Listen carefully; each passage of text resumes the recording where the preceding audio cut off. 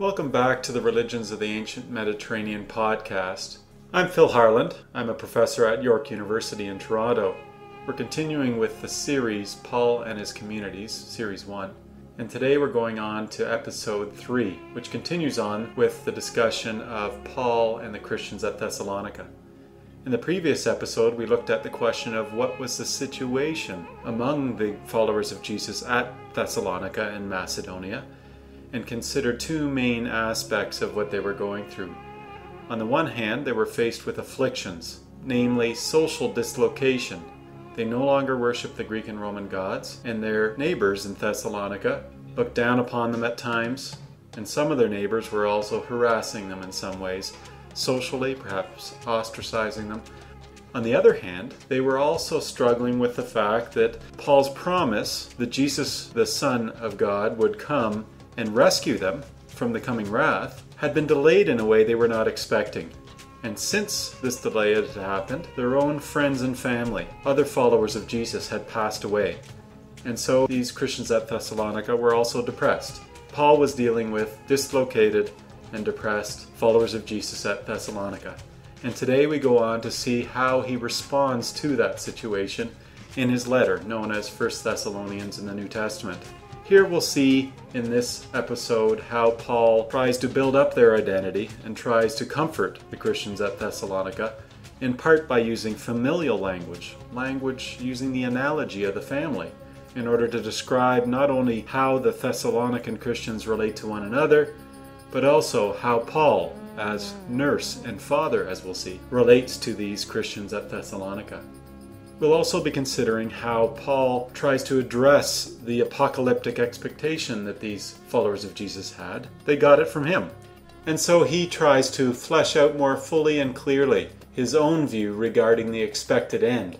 As a result, we get an important glimpse into the apocalyptic worldview of this particular Judean.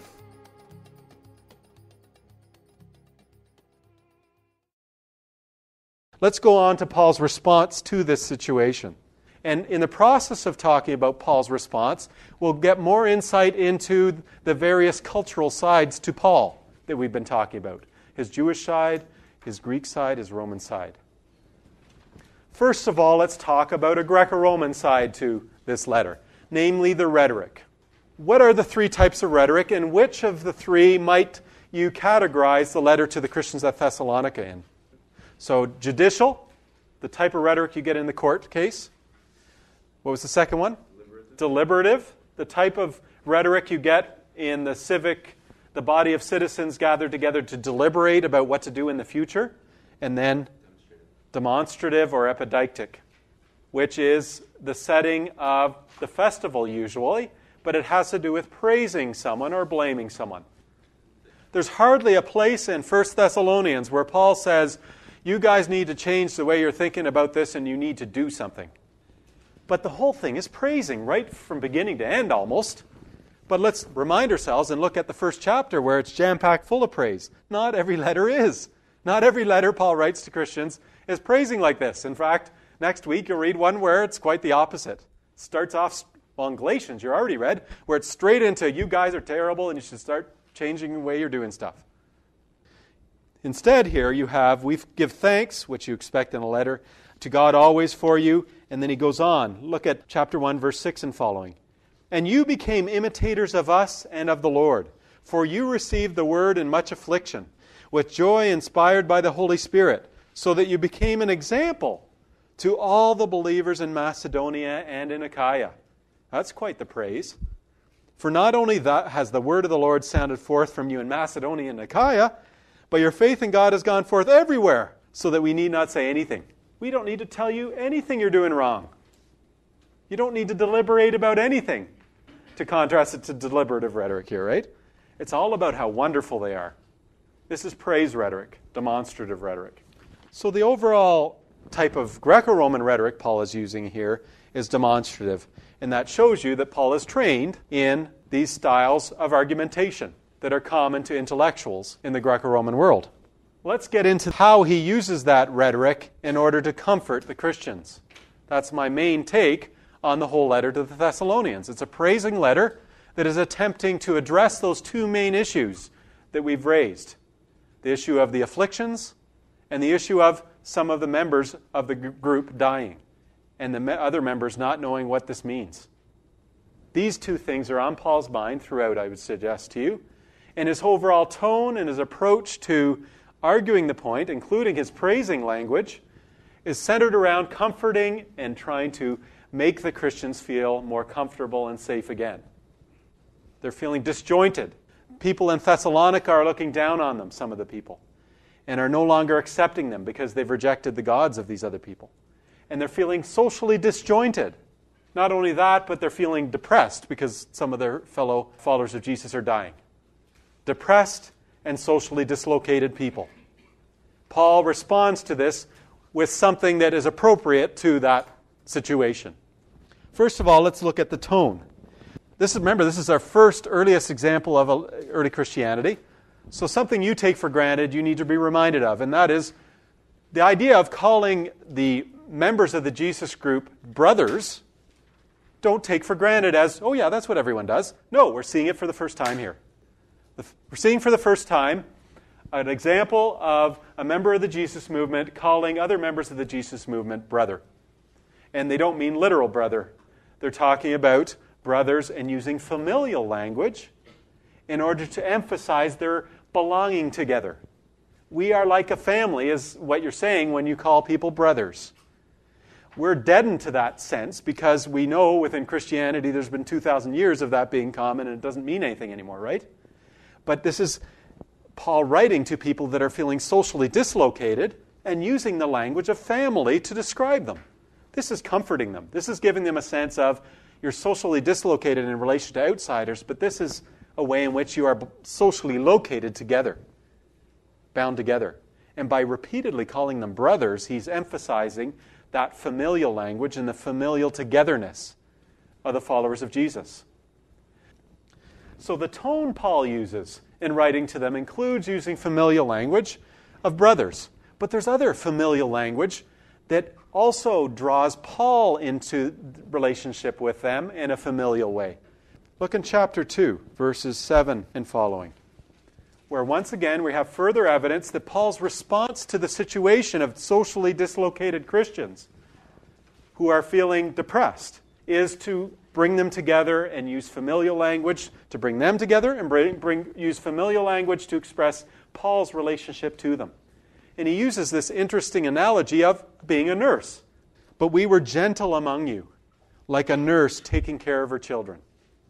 So, being affectionately desirous of you, we were ready to share with you not only the good news of God, but also our own selves, because you had become very dear to us. He's picturing himself as a mother taking care of a newborn baby here. That the Thessalonians are like the baby and he's the mother.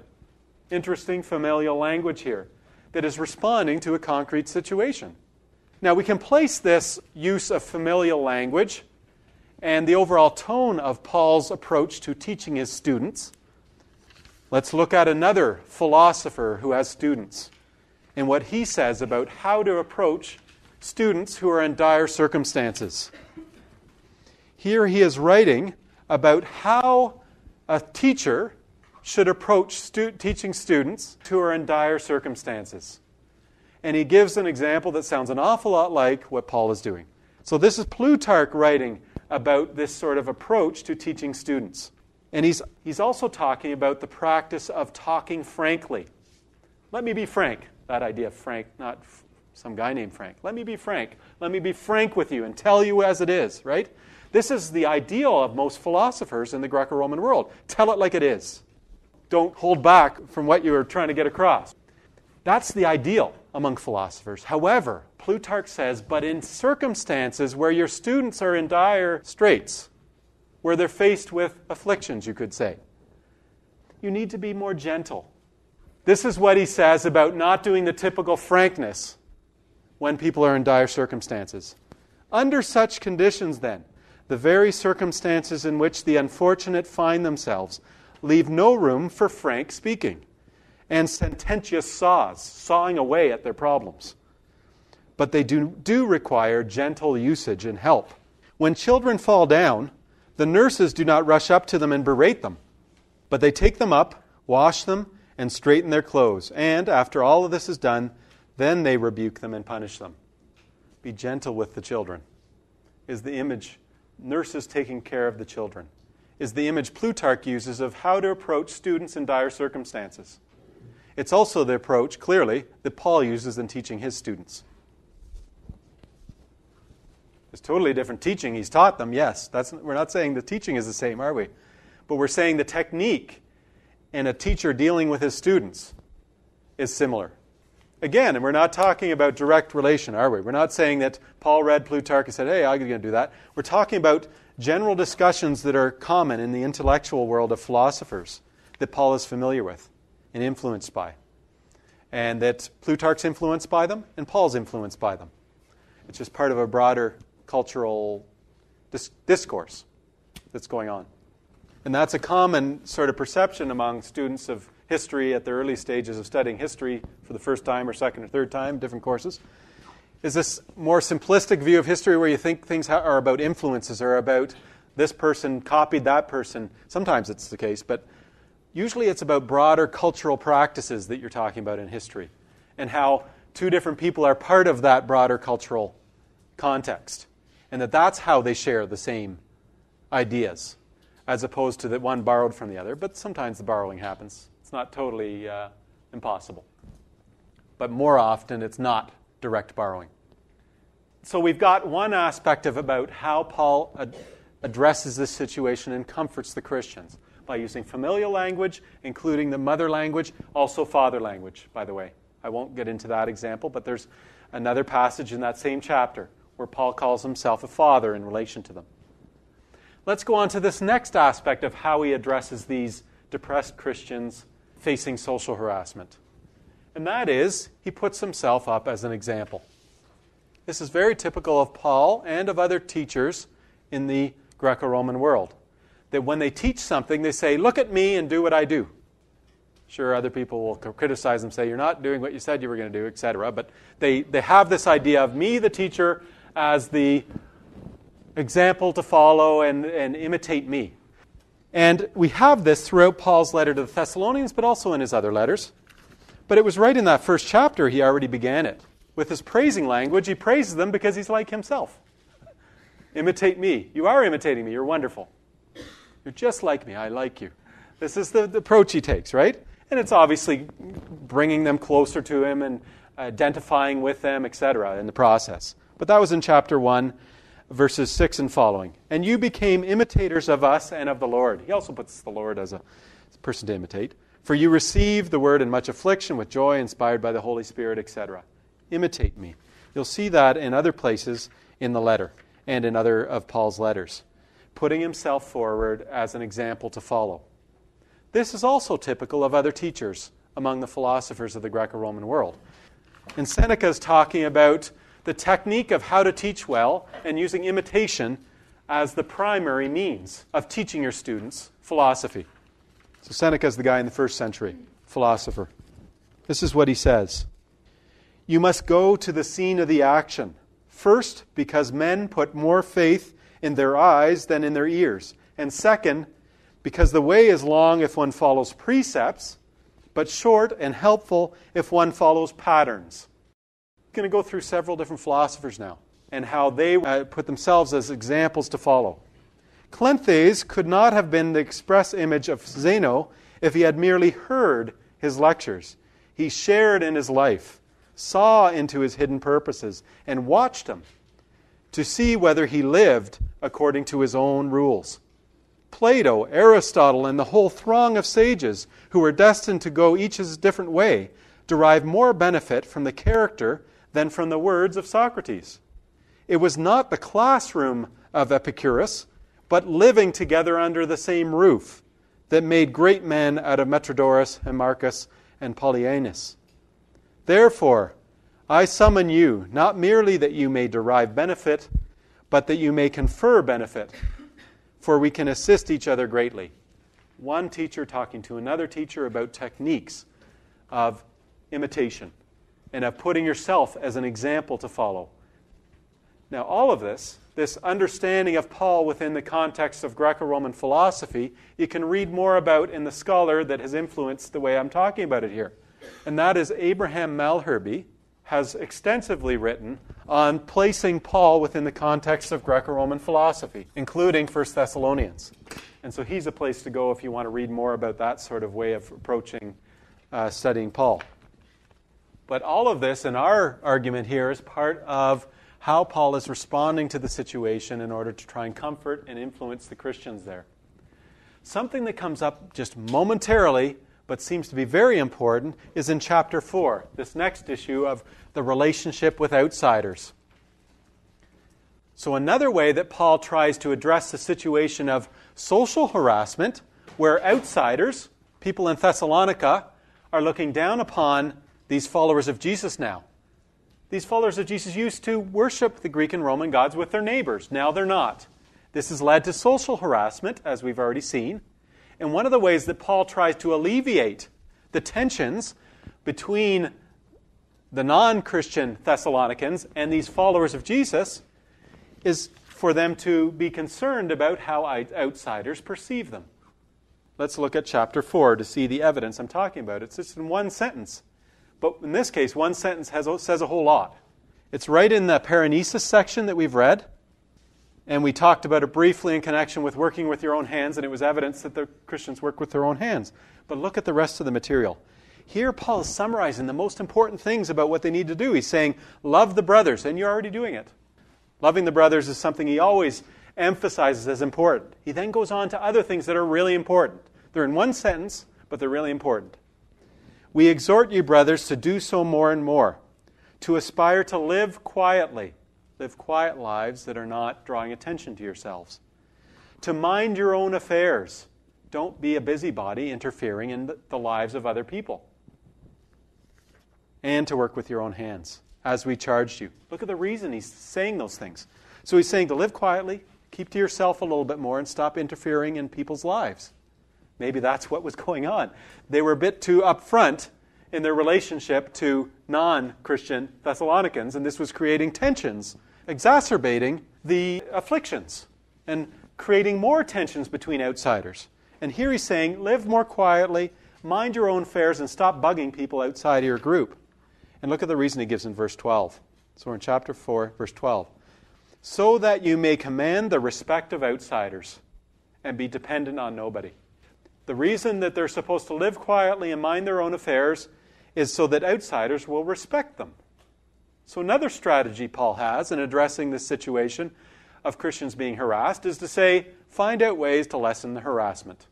Find ways of being respected instead of being antagonistic or in conflict with outsiders. Find ways of being less so. All of this is part of Paul's response to these specific things that are going on at Thessalonica.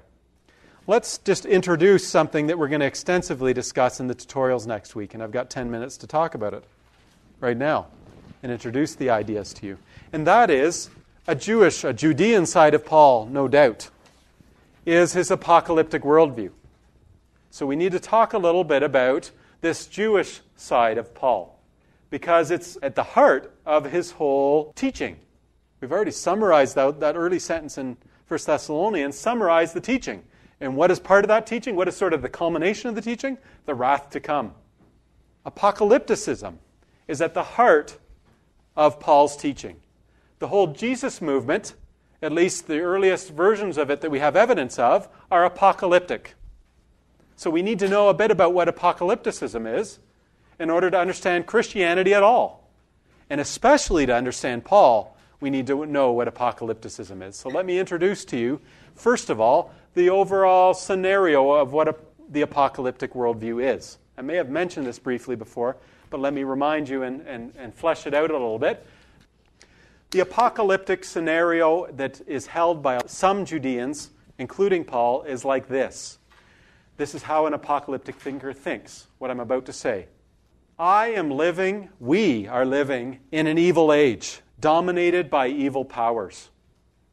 This situation of living in an evil age dominated by evil powers is not the way it will ultimately be. God, who is good, has a plan to put an end to evil. Even this present evil age is somehow part of that plan. Predeterminism is an important aspect of the apocalyptic worldview. This idea of God having a plan that will unfold. It's set up ahead of time. There's a plan. Predeterminism. During the present evil age, there's a constant battle going on between good and evil. This can be between good and evil individuals in Thessalonica, between, in Paul's view, the followers of Jesus and the outsiders who are harassing them. A battle of some sort going on. But it's also a battle that is thoroughgoing and explains absolutely everything in existence. At the top, it's a battle between God and Satan or the devil. And on earth, it's a battle between good people and bad rulers, and good people and bad people. It's a battle between good angels and bad angels. It's a thoroughgoing dualism that is characteristic of the apocalyptic worldview. There's a predetermined plan of God in the apocalyptic worldview, and there's a thoroughgoing dualism, a twoism. There's good and bad, and everything can be fit into two categories. Good and evil. Just about everything that's happening could be understood in those two terms. This ongoing battle, an apocalyptic thinker thinks, between good and evil will have an end. And that is part of God's plan, that this battle will end. And the battle will end with a big blowout battle, a final intervention of God, when God and the forces of good, God and his angels, will battle against Satan and Satan's angels, which will be replicated on the world between the good people and the bad people. And this battle will be finalized by God, and God will win. The final battle. But this idea of a final battle is common to Judeans who think apocalyptically long before you ever have Jesus. But not all Jews think apocalyptically. The Dead Sea sect do, and they think like this. And you've got a reading. Paul is another one that thinks this way. So you have the final battle. God's going to win, wipe out evil, including Satan, forever. Sometimes it's obliteration for Satan and all the bad people. Sometimes it's constant torture for Satan and all the bad people. There's different scenarios. But there's an agreement that God wins, that God sets up a perfect, blissful kingdom where the good people will live forever. That's part of that apocalyptic worldview. That is not characteristic of all Jews. It's characteristic of the Jesus movement, most of the Jesus movement, including Paul. That concludes this episode. I hope you'll come again. In the meantime, you can